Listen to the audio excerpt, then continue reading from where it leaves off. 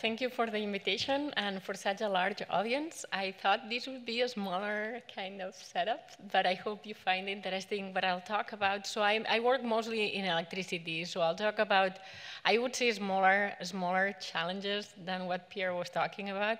So thinking more about decarbonization and how we get it done, rather than the 3Ds that make the challenge even bigger. So I'll do that by talking first about the bigger picture, and then I'll talk about a few of those challenges with my own research. So I think instead of 11 papers, you will see 14 papers these 2 days, because I'll talk about 3 papers. It's a bit too early for tapas, but you can think about these as 3 tapas about my research. So this, I don't think it's needed in this audience, but there is this need to decarbonize. I believe for Europe, it's basically, if we think about the world, it's the part of the world where it makes the most sense, because we don't have fossil fuels compared to the US. I agree that the US has no incentive to decarbonize, and if you talk to them, they are always behind. In Europe, we don't have that much of reliable gas, and recently it's even less reliable. So we take the challenge of decarbonizing the grid and electrifying our economy a bit more seriously than in the US. And we have been making substantial progress, but there are challenges to it, because it does cost quite a bit of money.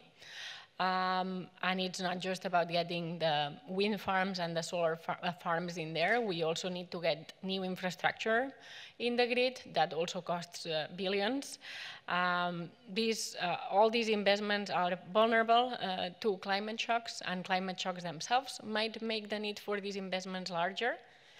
And on top of that, the electricity sector needs to potentially grow and absorb transportation, part of the industrial processes, and residential heating and commercial heating. So it's a sector that is in need for huge investments and has been transforming quite fast, but maybe not fast enough. So I wanted to talk about some of those challenges. So the good news, again, for Europe is that we don't have dirt cheap subsidized natural gas like the United States, and renewables are relatively attractive. Especially if you add a carbon tax on top of it. Solar and wind are today among the cheapest ways of producing power. And they are in some ways more reliable than natural gas, because you don't have to ask for it every month. Once you have the solar panels, they are on your soil, you can recycle them, and it's a source of continued close to zero marginal cost power. So it's, again, maybe the only good news in my presentation, but it is good that for many, many regions, and unfortunately not the US, as has been mentioned, this is an attractive option. And we have seen this throughout. You can see here the share of renewables. Sorry that the graph is lacking the variable, but it's the share of renewable production, mostly wind, solar, and water, that we have in different regions. And you can see that, not surprisingly, given what I just told you, Europe has been one of the areas with the most decisive progress in terms of renewable share. And it has been increasing almost at 50%, which, again, it's a tremendous transformation if we think about this in the scale of 10 years. Other regions that have not that much progress, we can see, for example, the Middle East. Not surprisingly, it's a very low share, although they are very well located for solar too, so some hope that they will still, and are finding profitable to do some solar, but not at the scale that's necessary. And then if we look at North America, some progress, although starting from a very low base. And in the United States, again, it's extremely heterogeneous. There are some places like California that if you cheat a little bit and you don't count imports into California, they basically look like they are decarbonized or close to being decarbonized. And some areas of the US that are purely based on coal and gas still today and have very limited renewable power. So some progress, but far from the zero goal that we had, and it's useful to keep in mind that when we say net zero to 2050, it's well understood that that requires net zero in the electricity sector by way earlier than 2050. So we are behind because the goal is not net zero by 2050 in the electricity sector. But substantial progress, and at least something to, in my opinion, something to at least acknowledge that we have done some progress. And for Europe in particular, this is a way to hedge against future cost shocks that you were talking about to oil and gas. This is the best protection against these future oil shocks or gas shocks in the form of even more expensive gas. So there are challenges that make that this transition is slower and maybe harder than needed. I'll talk about some of them. So one is the fact that wind and solar are not available in a consistent way, and here in Belgium you would know quite a bit about the solar part of that. In Spain we have very good sun, but wind is not that reliable and it's very seasonal. So we do have that challenge of how to accommodate renewables that we cannot just choose when they produce. And here there's a lot of progress in batteries, but I agree that Europe is not leading on that front. It's consumer of those technologies, but not as much a developer of those technologies. Transmission and reliability, as I was mentioning, to do the transition, we need a lot of investment in capital goods, very, very intensive capital goods in the form of transmission lines, both at high voltage. These would be not transatlantic, but transnational lines that are at very high voltage, and then distribution investment, so that the electric vehicles, the solar panels, and everything else is working well at the city level. So there's also a challenge of stranded assets and the incentives that those stranded assets generate, as well as the problem of the cost of financing.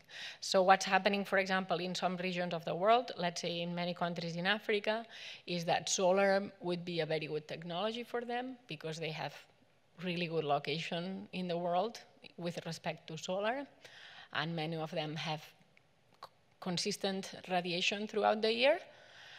It would make them much more resilient because they would not be exposed to natural gas fluctuations and being the last person on the line to get those resources, but they are finding it very difficult to finance those investments.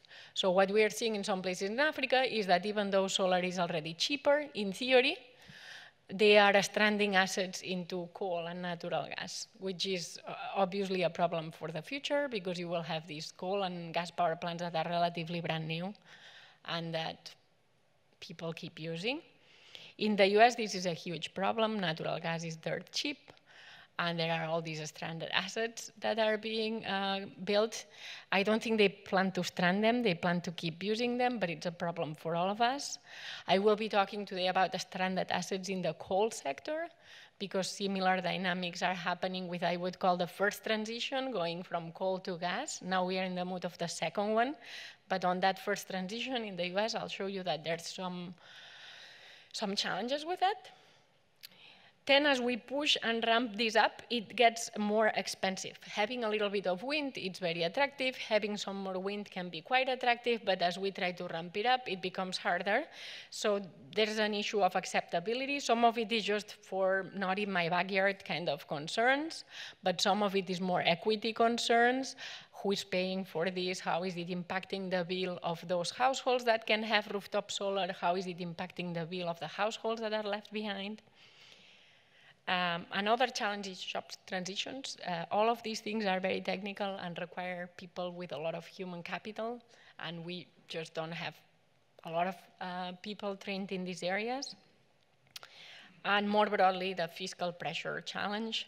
We need to spend a lot of money, and I would say setting aside security concerns and other fiscal pressures or the elderly aging population in Europe, even within climate policies, we will see a growing tension between money to build renewables and money to adapt to floods, money to adapt to extreme heat, money to adapt to many of the consequences of climate change. And finally, when it comes to the energy transition, for the first time in years, solar panels are coming up a bit more expensive than previously, and part of it is the cost of manufacturing and inputs, but also part of it is starting increased tariffs and trade wars related to these commodities. You all know about electric vehicles and all the trade wars that are starting in electric vehicles. I guess electric vehicles, I forgot to say, this is another example of a stranded assets. The fact that we have so many jobs in the car sector, the fact that we have so many leading companies in this combustion engine industry has made the transition very slow for Europe. Too slow, in my opinion, because now we are very much behind and probably we cannot catch up. But it's very, very difficult questions that are very hard to answer. So today I will talk about some of these issues. I'll try to highlight some positives too.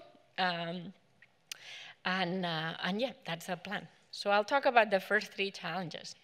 The first one will be talking about intermittency. What do you do with wind and solar when they are intermittent? They can create problems for the grid, and what I will show you is data from Spain from 2009 to 2019, and I'll show you that at least in this first phase of the transition, this integration of renewables has been way less costly than people thought.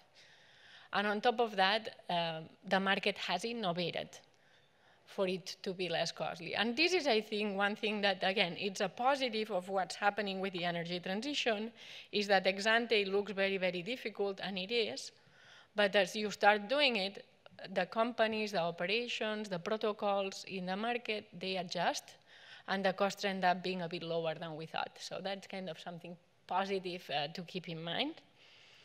The second one I'll talk about is transmission, and I'll talk to you about a successful case in Chile that's actually spurring manufacturing in Chile. Chile used to have extremely expensive energy and now has very cheap energy that on top of that is quite decarbonized.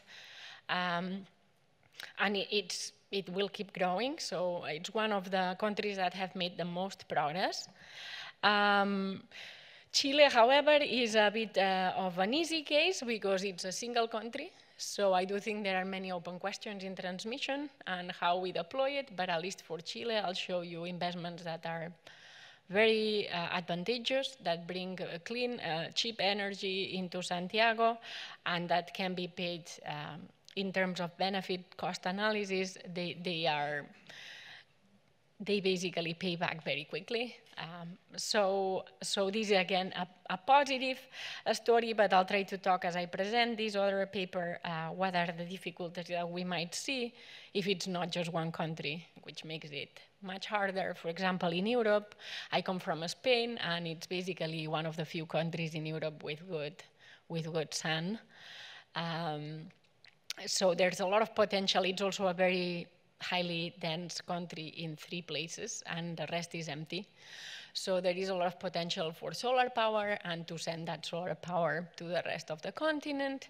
That can entail some discussion. So if it's Spain sending solar power to the rest of Europe, who's paying for the transmission line? Why do we put a transmission line and we just keep it for ourselves? I think it will lead to many of these political economy discussions. Why don't we put all the data centers and all AI-driven electricity demand into Spain? Well, it's also very hot, so I don't know. But there will be lots of conversations and pressures on how to do this. On top of that, Europe is very highly dense compared to the Atacama Desert in Chile.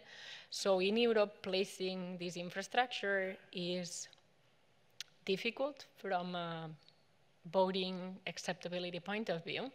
And it tends to make the investments more expensive because you will have to go with a direct current line that goes under the sea, or you will have to go with a direct current line that goes under the ground, also expensive. So these are challenges that, again, by looking at Chile, we can feel a little bit good about ourselves, but I don't want to underestimate the challenges. And then finally, I'll talk about the stranded assets. The US is really a big concern. And in the study that I will present, it's really about the stranded assets of coal when compared to gas, because for a large part of the United States, they are still stuck in this first transition. How do we make cleaner energy, but still energy that contributes dramatically to climate change? What I will show you from our work is that coal power plants are sticking around way longer than would be necessary, especially given how cheap natural gas is in the US. And I'll talk a little bit about the incentives that coal power plants might face. I think this is highly concerning for the second transition because we will have all these stranded assets in natural gas. And it is of concern to me, to be honest, that in the European Union, we are still thinking about throwing billions into these assets that should be stranded soon enough. Obviously, there are other objectives, and that's a discussion to have, but it will basically lock in lots of emissions for quite a few decades. And as I was mentioning, another case of a stranded assets where we see similar incentives is basically the lack of progress in the auto industry, again, in part because all these stranded assets are already in place. And on top of that, in Europe, they also give many, many jobs. This is similar in the US. Many of these coal power plants, they employ very specific areas of the US, so there are job concerns that are very geographically specific, but that makes it a harder problem to solve. Okay, so I'll go into a bit of detail in each of them. As I said, this is kind of tapas. So if you don't like the first tapa, you can wait for the second tapa. But it will display basically how we as researchers use data from these markets to understand some of these questions. The three papers are very different in type of data and methodologies. So the first is a case study from Spain. Basically, it's looking at the impacts of wind and solar. Solar in this decade wasn't as prominent. It has only increased now that solar is so cheap. So this will be looking at the wind expansion in Spain, which already in 2010, wind was generating 20% of energy. So a big expansion of wind in Spain. By the way, wind is a little bit more interesting than some of the nearby countries because Spain and Portugal are isolated from the rest of the continent via the Pyrenees. So when Spain and Portugal have a lot of wind or a lot of solar, they have to deal on their own. I told you California is almost decarbonized, but they do import and export about 25% of their energy demand, so they have a bit of a buffer, similar to Denmark. They look very green, but they are getting energy from many, many countries in many different shapes and forms.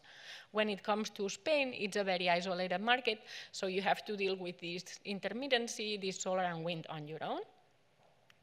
So what we do is basically look, so there have been already many papers studying the environmental benefits of wind. And you look at emissions, and it's very easy to show that wind is vastly reducing emissions. There are some papers that try to be a bit more critical and ask, well, but because wind is up and down and it's very complicated to deal with it, maybe they are not reducing it as much. But basically the findings are that wind displaces one-to-one generation from emissions-intensive sources. So you find that the benefits are large. The goal of this paper was to focus more on the cost side and basically examine if wind integration is costing a lot of money to the consumers via regulation services. So the fact that you need to have regulation from gas plants, coal plants, these are payments that are made so that the gas plants are ready just in case. And these payments, it's basically, in some parts of the world, these payments are already the majority of the payments that these power plants get because we're using them less and less. So the data is from Spain, it's hourly data, very detailed from the market, and we look at the impact of wind. By the way, in the paper, we also quantify the emissions benefits, how they reduce prices for consumers, and many of the other benefits. But here I will just show you what we find for the costs. We regress the costs of integration, which are these costs that are additional to energy costs in the form of payments for congestion in the grid, for problems with backup services, and we see if they are increasing with wind. So this is just a regression, but it shows you that if you put more wind, these costs are increasing. That would be expected, and it's what engineers were expecting as we were putting more and more wind into the market. Our finding is not that this is increasing, this is what was expected, it's that it's increasing much less than we had expected. So that's the sense in which this is a positive newspaper. We are finding that the costs of integrating wind are there, they are positive, but they are much smaller than maybe was expected. So I will show you this in picture form. So here in the in the x-axis, you have the amount of wind. And some days in our sample, wind is about 70% of the energy generated. So we have some days with a lot of wind. And some hours with a lot of wind. And in the upper part, you see that thing that's trending upward a little bit. It's just telling you that if we put more wind, the costs, these additional costs are going up. However, the numbers are very small. As you can see, the costs increase by maybe €1 per megawatt hour or €2 per megawatt hour. Thanks to the crisis, most of you know that the electricity costs about 50, 60 megawatt hours in good times, and maybe 150 or 200 megawatt hours. So it's tiny amounts, despite all the other benefits that they bring. So the overall takeaway of the paper is that this is a positive development, a positive finding, because the costs increase, but really not that much. And importantly, one thing that we were interested in, they don't go convex. It's not that it gets very, very hard some days, rather the opposite, they flatten out. So if you're interested in the paper, we speculate why, but the one thing that I wanted to discuss more broadly is one of the takeaways of the paper that I think is most interesting. One thing that we have seen in many markets, like one question is, why are these costs so little if people expected them to be large? And the reason is that we don't stay still. So if things are hard, we come up with solutions, and we see that in many markets, they have been innovating to accommodate all of these renewable sources. As you may know, Germany went from hourly trading to half-hourly trading, and then continuous trading in Europe. So we have changed how we transact to adapt to this variability. California, which is usually a single market that does not include the rest of the West Coast, actually convinced every other state in the West Coast to join a single market for last-minute changes in generation, which is, again, a huge development from a coordination point of view that was not expected, but it came out of this need of integrating renewables in a more efficient way. So these are, again, some of the positives from this transition, that we're basically innovating not just in technology, but also in markets, in how we deal with the technology. Another example is that wind farms used to be considered problematic for something that's called frequency regulation, and now they are allowed to participate in frequency regulation. So they are finding ways of making lemonade with lemons. And here we highlight in the paper a particular example from Spain, but I will not go into this in a lot of detail. I just hope you can appreciate the downward shift in costs that happened with regulation improvements. Perfect, so etapa number 1. Let's go to etapa number 2, transmission. This is another challenge, and it is a challenge in many jurisdictions because there are transmission needs, and these transmission needs are very difficult to execute. One example is in the US. There's been a lot of discussion in how to treat transmission investments in the US, which for pipelines, for oil and gas, very easy to throw a pipeline, well, very easy, relatively easy to throw a pipeline across the states. For electricity, impossible to throw transmission lines across the states, making it very different and very uneven. So in the US, there's been a push for transmission, but they are still behind.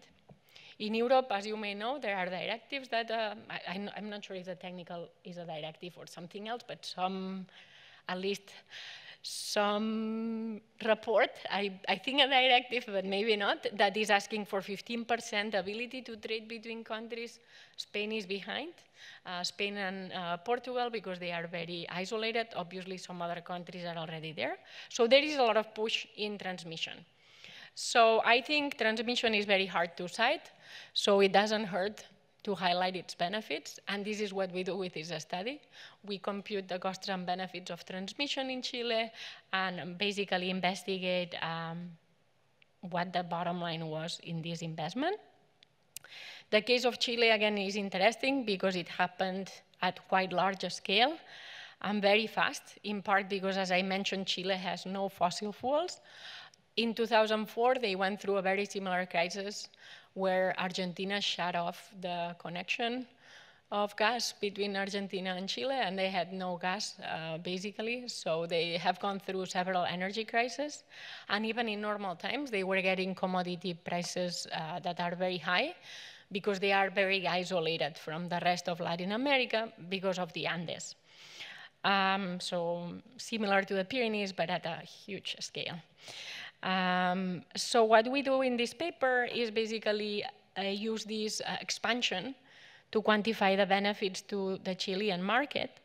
In a follow-up paper that would be more suited to this conference, I am collaborating with the Bank of Chile, the Central Bank of Chile, to look at manufacturing data and see how the manufacturing companies are responding to this. But that's work in progress, and we have no results. So unfortunately, I cannot tell you about firms yet, but it's kind of in the making. For now, I'll tell you about the market without looking at the reaction from the firms. So we look at these two expansions, one that connected the north of Chile with Atacama, and one that connected Atacama. It was already connected to Chile, but to Santiago, but very poorly, and it basically expanded that connection very, very much. So I hope you can see more or less the colors. You can see the first one has very different colors, the second one a bit less different, and the final one much more similar colors. This is basically showing the power of trade and integration. And in Chile, this was, again, a transmission line that had huge impacts on the cost of energy to Santiago. It also had impacts in the cost of energy to copper mines in the north. So on the political economy, the north of Chile wanted to be separate from Santiago because they wanted to be separate from the energy market in Santiago traditionally. But again, finally in the 2000s, in 2017, it got connected. So what we do in the paper is basically look at the before and after for these transmission lines. That's what we do first. But the contribution, bigger picture contribution of the paper is to also compute the investment benefits from the line. So if we do a before and after of this, we will find that prices get closer, but we will not get at how many solar panels are being built thanks to this transmission line, because it just doesn't happen at the same speed. Solar panels can be built quite fast compared to a nuclear power plant, definitely, but not at a minute scale. So what we do is basically create a model so that we can compute also the solar expansion benefits from the transmission line. So first, we do just the Aventa study, before and after. And almost mechanically, we should find that costs of electricity have gone down. Again, there are gains from trade in this market, and it would fail all the laws of economics if we found that there is no cost decreases. We do find that the costs in the market went down. This is telling you that the average cost went down by 2 euros per megawatt hour, or about 3 on average. This is about 5 to 10% decrease in costs for companies and households, thanks to the transmission line. So we could just compare this to the cost of the transmission line and be done. But this is a very sharp event study around the time that the connection happened. And we would be missing the investment in solar panels that were made to prepare for this integration. So here you can see the integration was announced in 2014. And it came together with a big effort to put solar panels where the transmission line would go. And you can see in the red line, these are the solar panels that they were building them throughout the period before the connection happened. So if we do a study that's very narrow, we will miss out on all this impact that the transmission line had, enabling all of these investments in solar. So what we do in the paper is build a model so that we can say how many of these solar investments are thanks to the transmission line, so that we can do a bit of a fancier cost-benefit analysis. And this is what we do by building a huge model of Chile. It's very big for our standards, but it's very small compared to the true market. The true market has 2 million lines of code. Our model maybe has, I don't know, thousands of lines of code. So it's a baby version of what the operator is doing every single day. And we use it to understand what are the benefits of solar and transmission, the combination of the two in Chile. So I will not give you too much detail on the model, but it's basically an hourly model of the grid in Chile. We simplify Chile to have 11 zones rather than thousands of nodes. And basically, we feed demand, supply, and we compute the transmission benefits again with and without transmission. There are many ingredients that go there. If you are interested, you can go into the paper. What's the bottom line that we find? We compare the costs of the interconnection, which were in the order of 2 billion, so a large investment, and then we compare it to the benefits to consumers and the increases in renewable power. And what we find is that if we ignore the benefits from renewable power, the fact that more and more solar can go into Atacama, we still find that it's worth it to build the line. But it would be hard for a government to justify because the return is more than 25 years. Transmission lines last way more than 25 years, but again, the political span might not be 25 years. However, if we look at all the benefits from solar power, what we find is that the return period is very, very short, about 6 to 8 years. So a much easier investment to justify if we're thinking about passing it through legislation. So I already mentioned that the case of Chile is kind of an easy cake. They already had very expensive energy, so the benefits from solar expansion are very, very large in Chile, and they have continued. Our sample stops in 2020 for obvious reasons, but if we cut COVID and we look back at 2021, solar expansion continues in Chile, but in other countries it might be more problematic, as I was mentioning. In Spain, we already have more sun than we need in many hours of the day. So how do we deal with that? How do we export that sun? And how do we set up a process? Perfect. And now my final 5 minutes, I guess, in case there are questions, will be on the case study from the US. The US is the saddest case study because there's not... Again, if you look at particular states, there are many good news in the US, and they are leading in many innovations, California being the biggest example, I would say. But even a place like Texas, they have managed to put a lot of renewable power into the grid.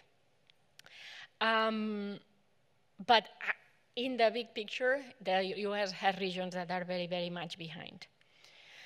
So the study that we have is basically looking at regulated areas where coal has a big presence and where coal power plants are regulated by the public utilities. And we try to see whether coal is basically lagging its exit. So because natural gas is so cheap, this is similar to the renewable effect, by the way, if we think about our transition, which is more advanced. With solar being so cheap, wind being so cheap, natural gas will become less and less relevant. In Spain, there are some days that natural gas produces very, very little. It's only kept around to keep the grid in sync. Some other days we need more of it. But again, the returns are being dropped quite dramatically. So it's natural that in competitive market, some of these power plants will start to find exit profitable. In the US, coal power plants are in a similar pickle because natural gas is way cheaper. So they are finding exit profitable from a competitive point of view. What we see in the paper is that the regulated states are lagging behind and are keeping some of these investments alive. Not only that, but they are retrofitting them, doing quite expensive investments to keep using them, but they are already more expensive than the alternatives. So it's kind of difficult to justify, even from an economic point of view, let alone from a climate point of view. So in this paper, basically, we assess the impact of regulatory structure in delaying this stranded asset exit. And we try to think about how this is problematic in the coal to gas transition, but also quite likely in the gas to renewable transition that we might see later on. So the tools that we use is some descriptive evidence that I'll show you. One of them is this one that's showing that regulated states are lagging behind. They have retired about 20% of their coal power plants compared to 40% of the coal power plants in competitive, less regulated states. By the way, we don't get too much into the particular drivers. In our model, we just model the incentives of the utility of keeping these coal power plants around. But a student from Madrid last year had a paper looking at jobs, again, thinking about the auto industry, and he was looking at the states that have more jobs in coal, obviously are lagging behind even more. These tend to be regulated utilities. So this model, this paper uses annual data of investments as well as hourly data of power plant operations to look at this issue. And we basically think about the regulator as having two ways in which to keep the utilities in check. They basically will penalize them if they produce electricity in a very expensive way. And they will also try to keep investments only if they are useful. The utility, knowing that, will try to use coal power plants, even if they are not the most cheap option, because it's trading off these two things. They are trying to keep electricity cheap, but on the other hand, they don't want the regulator to retire their investments. So these would be the conflicting incentives that we model in the paper, and they are based on public policy discussions that we see in the US. As we mentioned, natural gas is about, I think at the margin it might generate for 20 or 30 euros per megawatt hour. Some of these public utilities are getting contracts for coal that are paying $80 per megawatt hour. So the consumers are really paying way, way more for this coal power, and on top of that is dirtier. So the empirical approach, as I said, is to build a huge model. This question is way harder, so we have to make way more many assumptions than in the other two papers, because it's a very difficult question to model the tacit relationship between a regulator and the utility.